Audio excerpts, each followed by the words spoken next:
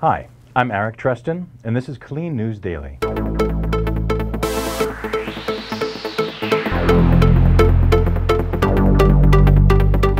Growing up in a household that contains alcohol and illegal drugs raises a teenager's risk of addiction. A study from the Michigan State University published in the Journal of Child and Adolescent Substance Abuse analyzed data from 15,000 young Americans who were surveyed at age 16, 22, and 29.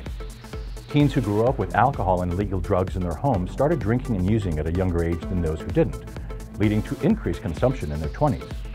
Those numbers were higher for males than females.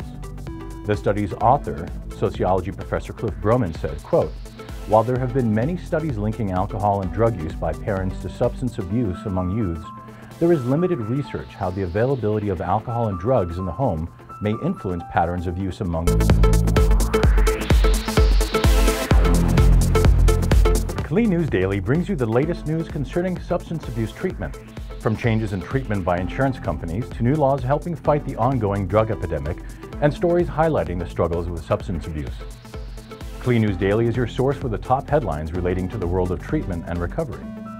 Check our site daily for updated news and make sure to subscribe to our email list so you'll always be aware of the top stories about the road to recovery and addiction.